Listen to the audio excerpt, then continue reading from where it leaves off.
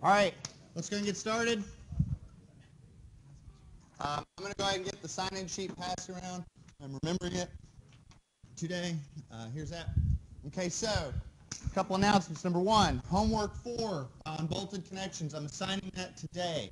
If we don't finish bolted connections today, we'll be damn close to finishing it between now and Friday.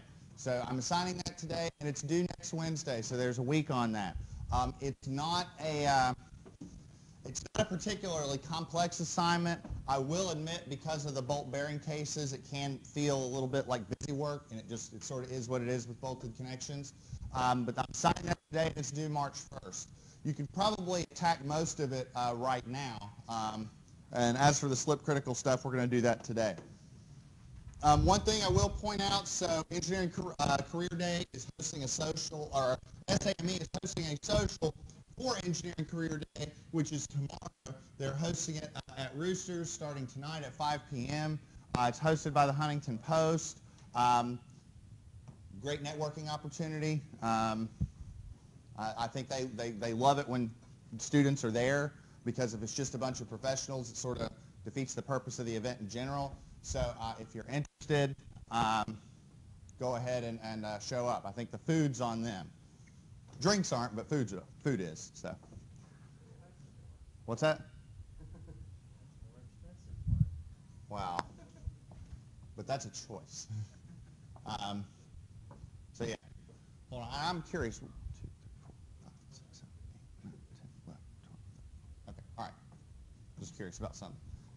I was curious how many people were here. We have quite a few that aren't.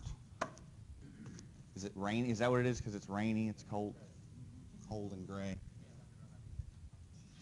What's that? Oh. I know everybody is they're having to settle on the fact they've got a soils exam. So. I've already had that thought. We don't actually have a soils exam. We're just trying to get a food exam. No, I know you have one today. You and Huffman hang out too much because he's starting to force jokes like you do. Force jokes? Yes. Well, I mean, they have to be natural, otherwise the jokes don't have much cohesion,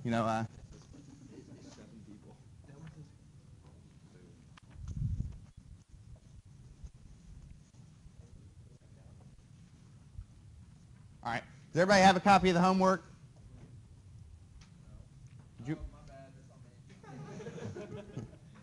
If you want to do 7 homework assignments, you're more than welcome to. Do you all delegate the homework production to him? Man, you're getting voted out. I'm just saying. All right. So there's 3 problems. One thing I will point out, we're going to do a slip critical design today, but we are not going to lay out the connection or analyze bolt bearing because we've already done that. Okay, I'm not going to do the same thing like 3 times. So we're literally just going to do this slip critical design example very quickly, and then we'll sort of move on from it. But let me go back to the notes because there's a couple things I want to sort of review before I at least pull up the homework assignment and get everybody acclimated back to what we were talking about. So first thing, I'm going to hop back and forth a little bit, but I just want to sort of bring it back to the topic at hand. So we're talking about the slip critical capacity of bolts. We discussed that our nominal capacity is computed as follows. We have essentially our coefficient of static friction multiplied by our normal force. In this case, our coefficient of static friction is mu, and our normal force is T sub B. And we take those 2 quantities, multiply them together, but then we adjust them by a number of different factors. D sub U is our multiplier to account for the difference between the pretension that we're specifying versus the pretension we actually get in the field. And the facts are we get way more in the field, so much more that we can actually up our design capacity by about 13%. H sub F is our filler plate factor, and in most cases, especially, and essentially all cases we're going to do in this class, we're just going to take h sub f to equal 1, and n sub s is the number of slip planes. Now, a couple things. So phi is 1, but one thing I'll point out, a lot of this stuff I want you to understand, but you really don't need to employ, because if you skip ahead a little bit and you go to the manual, and I think we looked at this last time, there's a nice, easy-to-use design guide in the manual that's right after the bolt shear table. So if you've got that tab near the bolt shear table, it's literally right there. So I'm not telling you to tab this twice, because it's literally, it's right there. Okay? Now, a couple things. Let's be clear on the design procedure for bolted connections in general. Like I said, I am hopping back and forth a little bit, but I want everybody... Oh, going the wrong way. Go right here. Okay. I want to be clear on the bolted connection design procedure. So what do we do? So we start off, we have a factored load. We determine the capacity of a bolt, divide between the number of bolts, and that's it.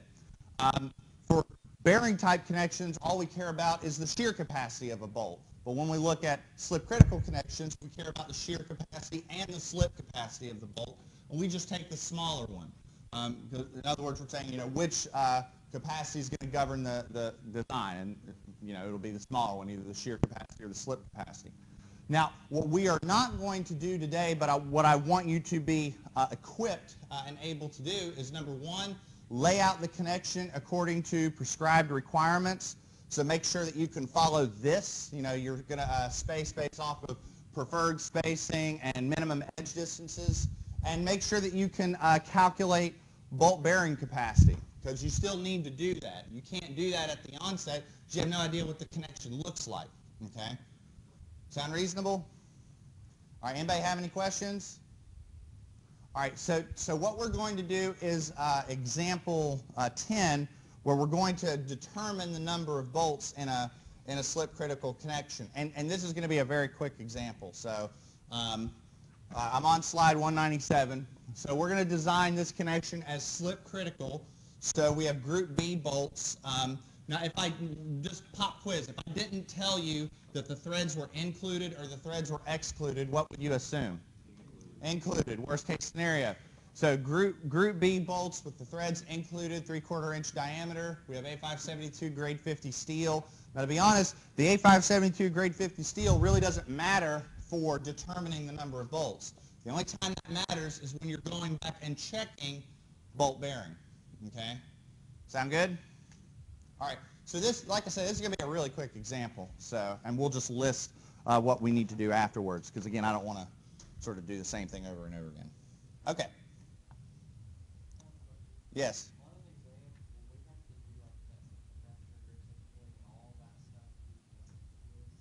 That's a good question. No.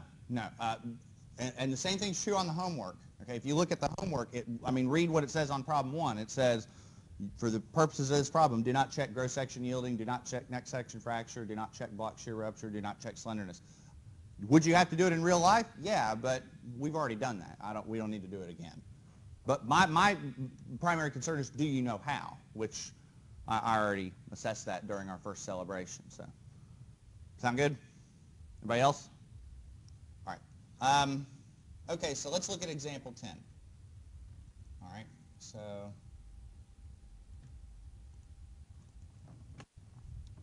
All right, so first off, what do you think the first thing we ought to do for example 10 is? Factor the loads. So we have a dead load of what, 65 kips, and a live load of what? 115. So factored load.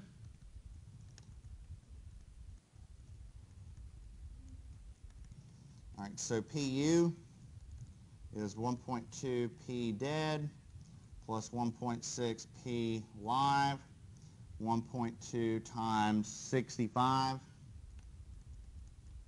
plus 1.6 times 115.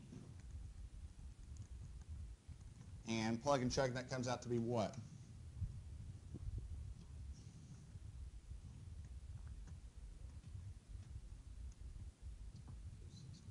262. Do I got a second on that?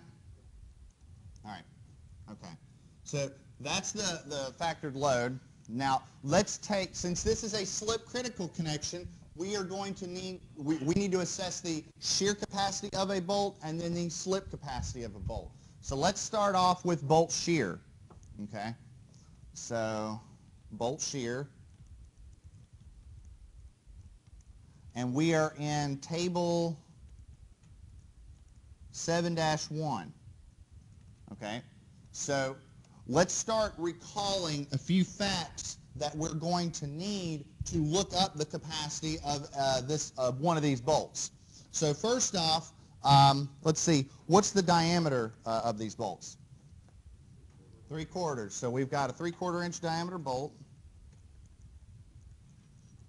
Okay, it's group B, and I told you it was threads included, but if you didn't know, you would assume group B in.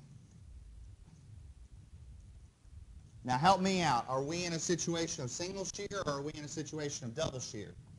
Single. There we go. All right, single shear. All right, so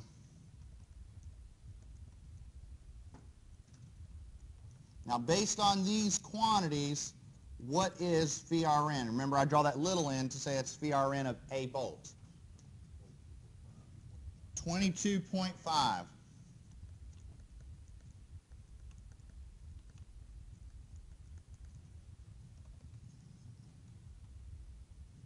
All right, sound good? Okay, now literally just do this. Take this and turn the page, okay? All right, so we're on bolt slip now. Because we are designing a slip critical connection, we have to worry not only about the shear capacity of the bolt, but also the slip capacity. So let's look at slip, bolt slip. So this is table 7-3. Okay. Now, let's look at a couple things. One of the things about this table is the fang surface. What class fang surface is it assuming? A, so a mu value of 0.3. Okay. Now we have class A fang surfaces with a mu value of 0.3 or class B with a mu value of 0.5. Now if you don't know, let's just think about this. What would be the most conservative to assume, a class A or a class B? Class A, because that's going to be a lower coefficient of static friction, and that's going to yield a lower capacity. Okay? Sound reasonable? All right, so right off the bat, the fact that we are using this table says we are making an assumption of a class A fang surface. The problem didn't say that, so when in doubt, assume class A.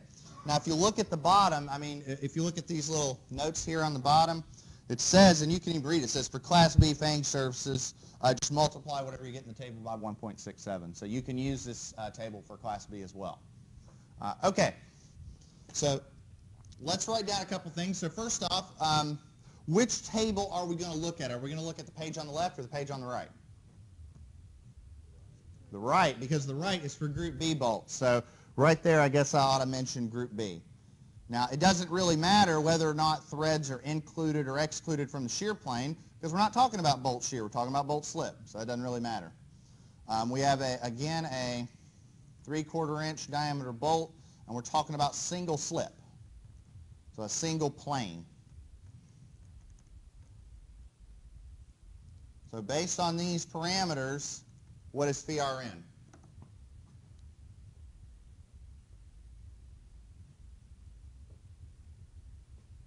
Now, if you look on the table, it says, standard hole, oversized hole, slotted hole. We're dealing with standard hole. 11.9. Everybody see that?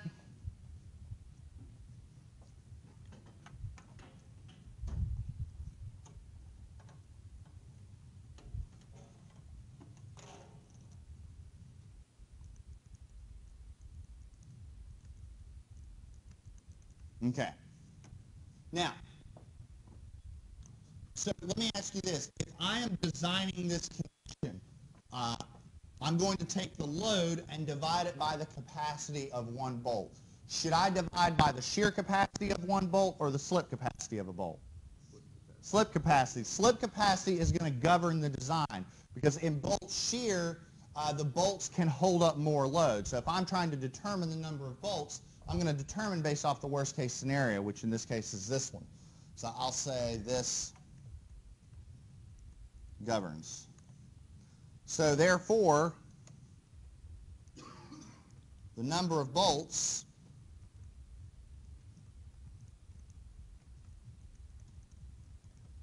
what do we have? We have the number of bolts is PU over VRN, which is, what, 262 divided by 11.9 kips per bolt, which is what? Somebody do that division. That's 0.9, not 0.7.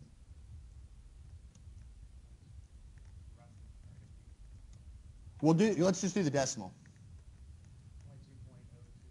22.02. All right. Now, let's ask this. Should we round to 23? It's a weird number. So how about 24? Use 24 bolts. Now, that might seem like a lot, and it is. One of the things about slip critical connections, so let me say this. So one of the things about slip critical connections is when you have a slip critical connection, a rule of thumb is you're probably going to be using about twice as many bolts as you would in a regular bearing type connection. And that should make sense if you look at the numbers. I mean, the bolt shear capacity was what, 22.5? The bolt slip capacity is 11.9. Now, I'm sure that there's some of you are thinking, well, do we need to check bolt shear? Yes, you need to check bolt shear because we don't live in a world of always and nevers, so you do want to make sure that you're at least making sure that bolt shear doesn't govern. All right. Sound good? Yes. Why would you round up if that was you've already got health and safety problem? But, okay, well, what if it was, I do see what you're saying that it's pretty close, but what if it was 22.4? Would you round down to 22 volts? Okay, all right, so you are agreeing that the conservative approach would be to round up, not round down, okay? What I'm saying is, when I say, first off, when I see 22 point something volts, I'm always going to round up. I mean, let's be clear. When you're designing connections, connections are the one area where I'm going to say, when in doubt, be conservative. Okay? You look at the history of structural failures that have happened, throughout history, and you will find that more often than not, it's not the main members that fail, it's the connections. So I sort of take an attitude where I don't play around. If it says 20 point, no, I'm gonna round up. Okay, and I'm gonna say 24 because take Hyatt Regency. The members didn't fail. It was the connection that failed. Okay? So I see what you're saying, but no, I'm rounding up. So this pretty much just makes sure the walls don't fall where they're at. Yeah. Now let me say this. I'm not saying take it, let's use 40 volts. I'm not saying that. I'm saying I'm not going to leave myself open to that. I mean, you got to think of it like this. If a main member fails, that's just one member. If a connection fails, that's multiple members. I mean, what is a connection? Taking multiple members and putting them together. So I'm not going to play around with that. Is that a fair answer? All right. Everybody else okay with that? Now, let's continue this problem at least in our heads. Okay, what would be the next step after this? I got 24 bolts. Is the connection designed? No. Why? What's left? We have to lay it out. So we have to do spacing requirements. We have to do edge distance requirements. Then what would we have to do? Check bolt bearing. Okay. Now, if we really wanted to continue this problem further, we've got to check gross section yielding. We've got to check next section fracture. We've got to check block shear rupture. We've got to check slenderness. We've got to check all that. All that stuff still matters. Okay. Does that make sense? All right. If that makes sense, I do want to at least pull something up on the homework assignment to kind of enhance some clarity of some things. So here's the homework assignment. let me at least pull up problem 1 to kind of explain what's going on here with problem 1. So with problem 1, you need to determine the capacity of the connection. Now, a couple things to make your life a little easier. So number 1, if you look, like let's take a look at one of these splice plates. So one of these splice plates has, what, 16 volts? Like that's one splice plate. But when I'm looking at the connection and I'm trying to analyze it, I wouldn't consider that that splice plate has 16 volts. I would only consider 8. Okay? The easiest way to go about performing this type of analysis is break out the old samurai sword or lightsaber, cut a section literally right through here, and then what you've got is on top you have a plate going like this, and down here you have a member, you know, going like that. Then you also have this as well. Remember I said that when you do a bolted connection analysis, you always have 2 cases of bolt bearing? Well, that is definitely the case here. Because if you look, I've got a W16 by 77 that's transmitting load this way, and then I've got 2 splice plates that are transmitting load this way. Okay? So if you think, remember when we did bolt bearing's a function of your layout, and then your thickness, and then your steel, right? So if I look at the splice plates, I've got 3/4 inch and 3/4 inch of A36 steel going this way. But on the I-beam, I've got W shape, a W16 by 77, so the thickness is going to be whatever the thickness of that flange is, and it's also A992 steel. So you just got to check both, okay? So you're going to have 2 cases of bolt bearing with this one, okay? Does that make sense? Did that make sense on that last example that we did where we had to go through and check the bolt bearing on both cases? Everybody remember that? Does everybody remember? I mean, I don't see many people shaking their head. Hold on. I'm talking about this. Remember when we looked up the shear capacity of a bolt, and then we had the bolt bearing, we had the center plate, so we looked up these dimensions right here, and then based on the spacing, the edge distance, and the thickness, we then said, all right, we can go through and calculate our clear distances, calculate our edge capacity and an interior capacity, and then go through and compute VRN. But that was just one case of bolt bearing. We needed to go through and do it again because we had the cover plates. And remember I said let's just use 2 times the thickness and then edge distance and spacing and go to work. Does that make sense? Everybody okay with that? So I'm trying to go through this now because I've given similar problems to this before, and what I end up finding is that the students aren't checking enough cases, or they're literally just verbatim doing exactly what we did in class and then stopping. And the problem is, like, I did this one in class, I analyzed it, but I didn't do it on example 9, and I didn't do it on example 10 because it's literally the same procedure. Okay, so does that make sense? Am I all right on that? Okay. Now that's problem 1. Problem 2 is a connection design. Oh.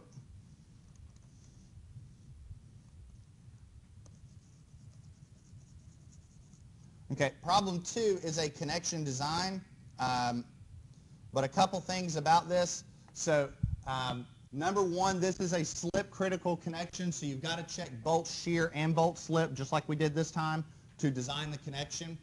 As for laying, you also have to lay it out. As for laying out the connection, I want you to use 2 lines of bolts. So for instance, if the answer is 8 bolts, so you're going to have something like 1, 2, 3, 4, 1, 2, 3, 4, like 2 lines of bolts. Okay? Now you can use spacing and edge distance requirements to lay the bolts out in this fashion. As for laying them out this way, use table 17A on page 1-48, and there's a nice little gauge spacing table on the bottom of the sheet. As for bolt bearing, you actually really only need to check 1 case of bolt bearing, because if you look, you have 2 angles that are 1 inch thick, but then you have a plate in the middle that's only 3/4. So which one do you think matters? The 3/4, the one in the middle. Okay, makes sense? And it's all the same steel, so it's an easy pick. All right, sound good? Now the only one that you haven't done yet is, which is what we're going to talk about now, is this one. Okay, and this is a little different. Okay, this is unique. This is a combined loading problem, and that takes a little bit of discussion. Okay, is everybody good so far? Anybody got any questions?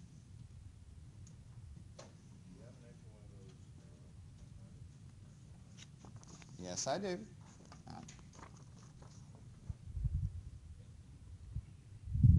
All right.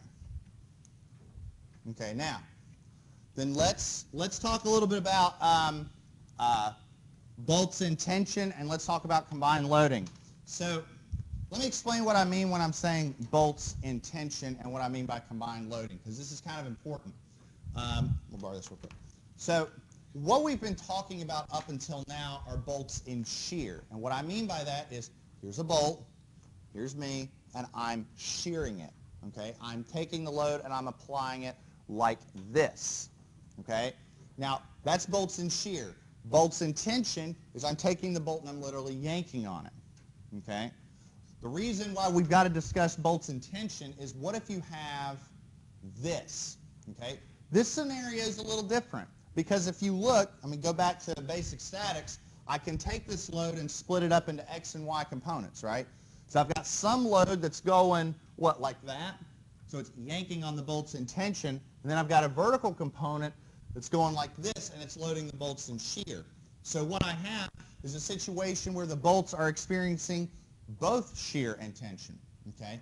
And this is called a combined loading problem, and combined loading problems are a little unique in the world of structural engineering. They happen in a number of different cases. They happen in steel design, they happen in concrete design, and we're going to talk about different instances of them throughout the semester.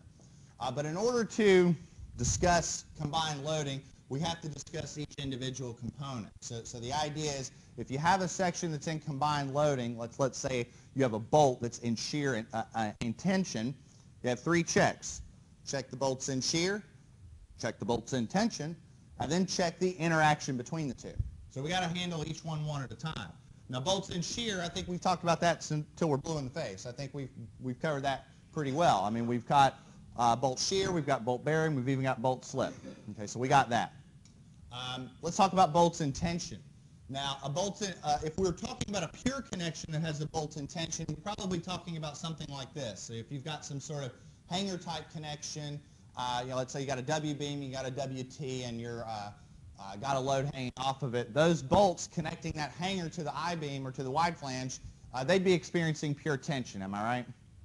So the design of bolts in tension is pretty simple because first off, the bolt in tension and a threaded rod are designed essentially in the same fashion. First off, the equation is exactly the same. Okay, that's number one. Number two, the actual conceptual aspects of a bolt in tension get a lot simpler. I missed something, or I thought there was a joke. I like to be included in a joke sometimes. Everybody's smiling. What's up? Happy to be here. Okay, all right. When we talk about bolts in tension, there's a couple things that make our life a little easier.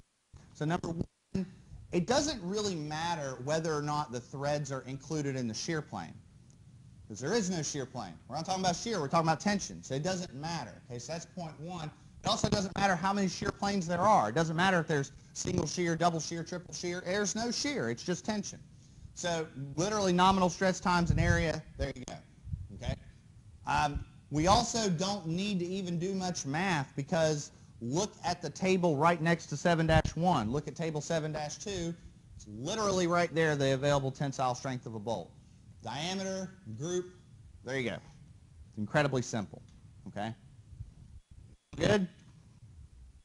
All right, so looking that up is pretty easy. What is an issue is if you've got combined loading. So first off, does everybody agree that we've got two stresses on those bolts? We got shear stress and we got tension stress. Everybody okay with that? All right, so if you've got both, we handle the bolt capacity and shear, we handle the bolt capacity and tension, and then we handle the interaction. Now, interaction is a unique concept.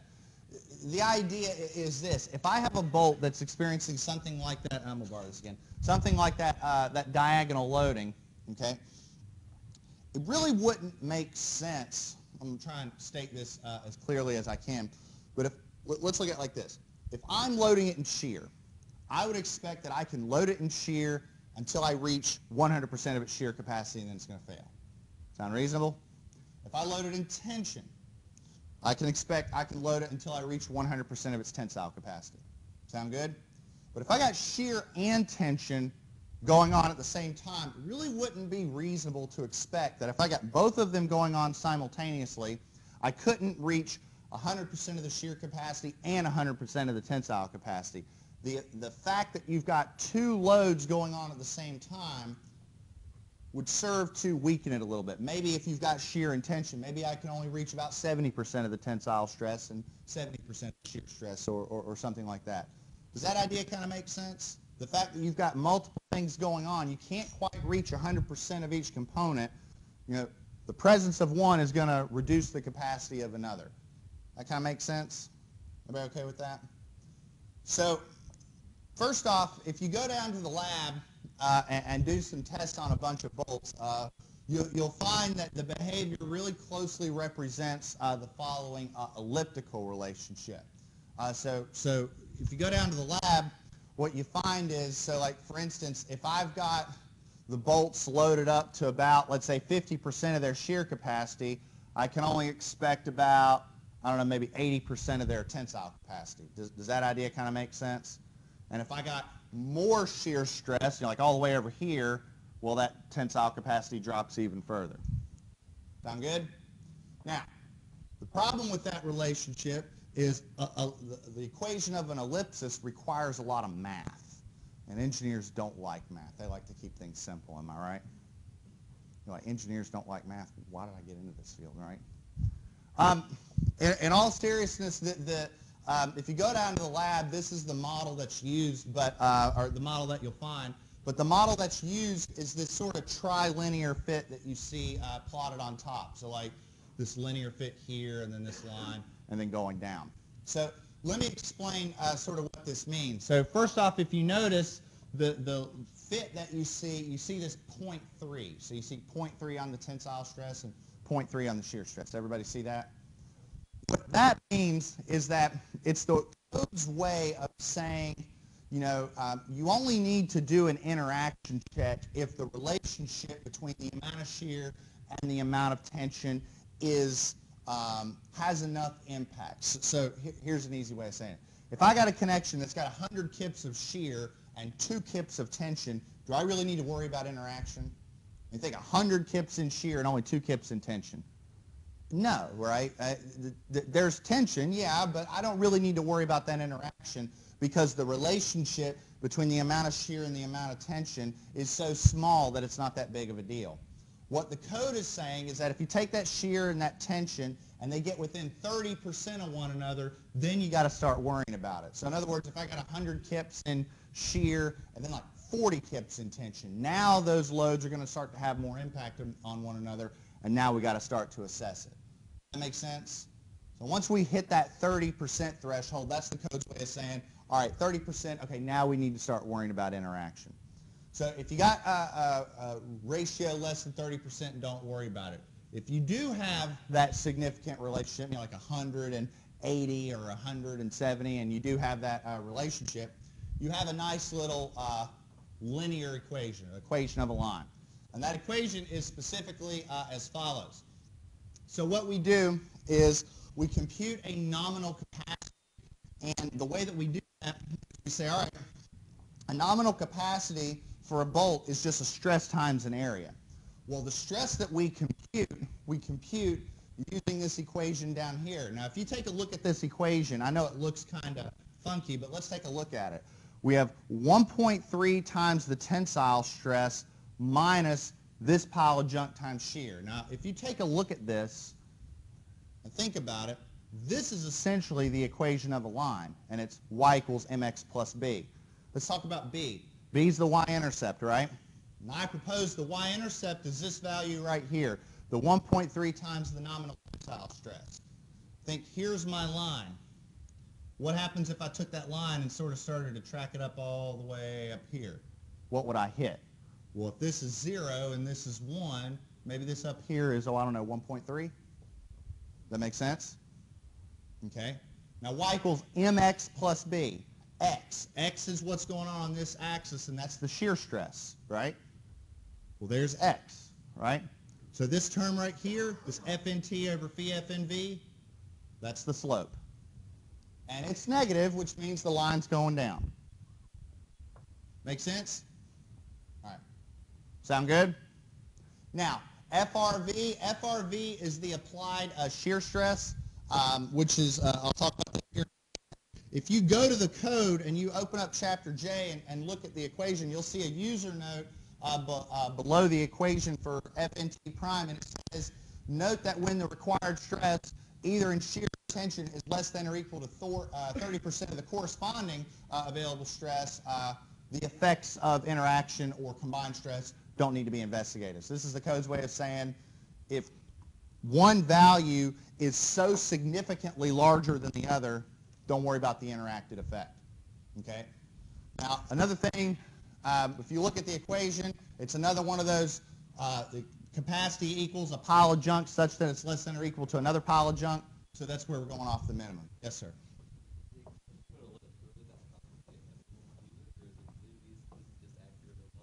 It's accurate enough. I was really being a little facetious there, but it's just, this is close enough. I know, I was being facetious when I said that. I was just being silly. This is close enough for government work. So, all right.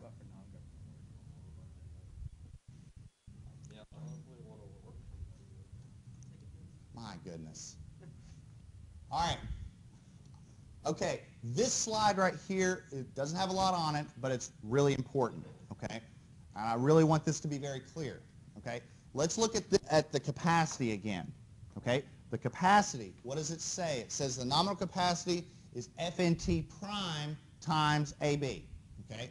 So what we are doing is we are computing a modified tensile capacity, okay? Modified tensile capacity. When we calculate phi RN, we compare it to the tensile load, okay? So what that means is, if I go to this, okay, let's look at this example. So I'm going to factor this load, right, and I'm going to get a PU, right? So I'm going to get a PU, and I'm going to split it up into the X and Y component. The X component is going to be the component that's in tension, right? I compute this phi RN right here, and I compare it to the tension component, okay? And that's important because I guarantee there's going to be a couple folks in here that mix that up, all right? So that's something you want to start just sort of keep in the back of your head. Yes, sir? When we're looking at the tension capacity, do we consider the preloaded bolt, say if we're doing slip critical connections? That's a good question. So the question was, if you've got a slip critical scenario, do you need to consider preloaded? Two answers. Number one, yes, but not in the way you're talking about. If you go to Chapter J, in fact, let's everybody take a look at this. I want to go to this. So let's go to this. So 16.1-125. Okay. Okay. I heard something. All right. So I'm on 16.1-125. Does everybody see that, the equation that we're talking about right here? Okay, so this is where this particular equation is in the code. So your question was, do we need to consider that additional effect for slip critical? The answer is yes, but not in the way you're talking about. If you turn the page to 16.1-127 and you look at item number 9, see where it says combined tension and shear and slip critical connections? You essentially compute the modified tensile capacity, but there's an adjustment factor that you incorporate to account for that preloaded tension that you're talking about. So the answer is yes, but it's sort of incorporated on the capacity side, not the load side. Does that make sense? That's a really good question, though, the fact that there's already tension in the bolt, so do we need to consider that? And yeah, I'm not going to do that for you to you on an exam, though. I'm really just interested in you understanding interaction in general. All right, that's a good question. Anybody else? This is good stuff. let's see if we can at least get this next example started. We'll try and knock some of it out, and we will probably finish it on Friday. But so here's the example. We're going to analyze this connection. I'm just going to go ahead and be absolutely frank. The W14 by 90 and the WT 10.5 by 31, they really don't matter. I'm not interested in really checking bolt bearing for this problem. I'm really only interested in the group of bolts. Now, I am curious, how many bolts do you think are in this connection? 4. This is a WT, right? So this is the flange, right? And this is the web sticking out of it, right? So there's 2 bolts on this side, and then there's going to be 2 bolts on the other side. So there's a total of 4 bolts. Does that sound good? Now we're also on a 3-to-4 slope ratio, so this PU, we can split that up into X and Y components. Yes, sir? Would it ever be possible to maybe have like 4 bolts on each side of the plate? That is true. You're right. It could be 8. It could be a lot. Well, it's a WT 10.5 by 31, so I don't know that we could fit 86. Well, 86 isn't divisible by, yeah, it is. 14, yeah.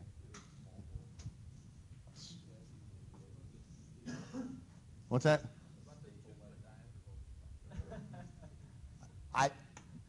They're not 2-foot diameter bolts. I actually have that listed though. We should.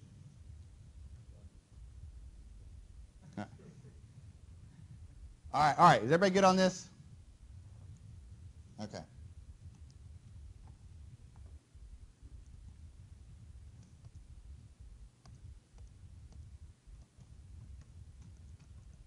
Okay, so this is example 11.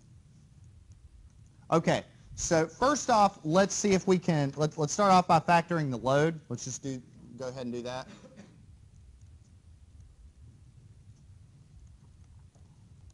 So PU 1.2, P dead plus 1.6, P live, 1.2 times, what's the dead load? Plus 1.6 times, what does that come out to be? 90.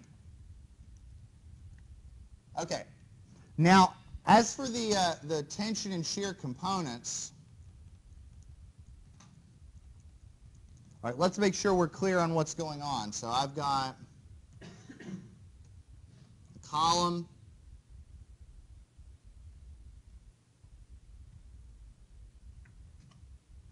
I've got a bracket, and I have a load going through that bracket and that series of bolts that looks something about like this, and you're telling me that's 90 kips, right?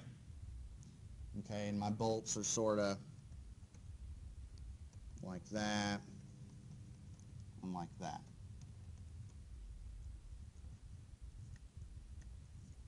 Okay, now, help me out. This was, let's see, this one was 3 and that one was 4, is that right?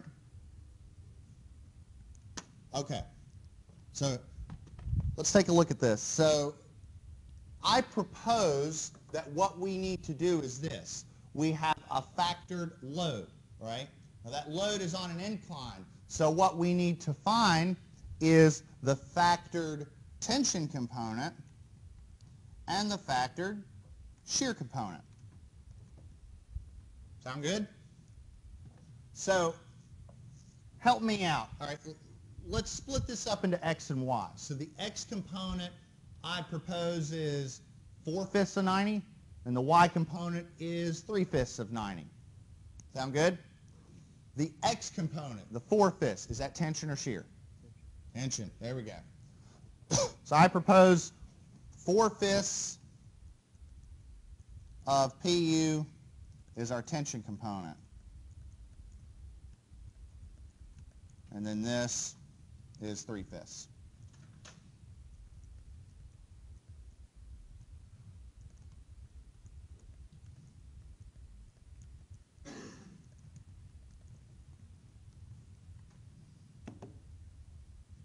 All right. So what do we have for these?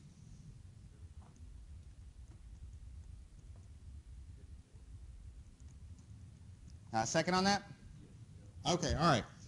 Now, let me also be clear, okay? This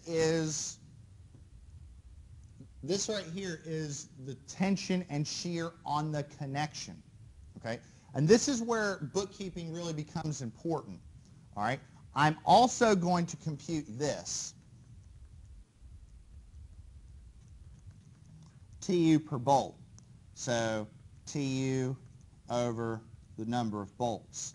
So 72 kips over 4 bolts is 18 kip per bolt. And I'm going to do the same thing for shear.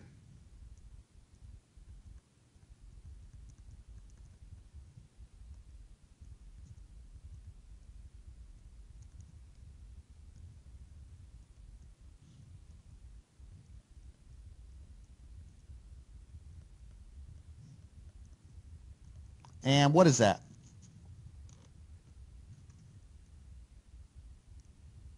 13.5. Okay. All right.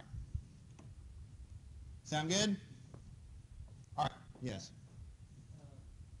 you analyze this, could you do block shear rupture on it? You could. You just take the shear component and then, but you need the dimensions. I mean, we don't have the dimensions, so. Would it have a block shear rupture, or would the bolts just like pull out all of it? That's a good question. It depends. Or let me answer that two ways. Number one, it just depends on the comparison between the load and the resistance. I mean, it's not as simple to say, oh, this will always happen, because it depends. You know, it depends on the magnitude, the dimensions, all of that. I will say that when you have elements in tension, there is an effect called prying action, where you can have a T-shape. Like, let's say you got let's keep it simple. Let's say you got an angle, and you've got, you know, a plate right here, and you've got a bolt sticking through it, and you load. What can happen is you can actually start to fail the angle, and it kind of does like that whole thing. I'm not a good artist, but you see what I mean? The angle is sort of bending, or sort of failing and bending. And that effect is called prying action. It's a really plug and check, and we might talk about it later, but right now I just want to focus on the interaction. So, because that's going to become important for other topics later, like beams and columns and stuff like that later. Sound good? Any other quick questions? All right. One final point before we leave, and I don't want to get too unpleasant, but do me a favor and try and start showing up on time. It was like 1 minute before class, and we had like 8 people here. Now, we had a rush coming in right at 9, which I'm not too worried about, but do try and be on time. So that's all I got. We'll see you.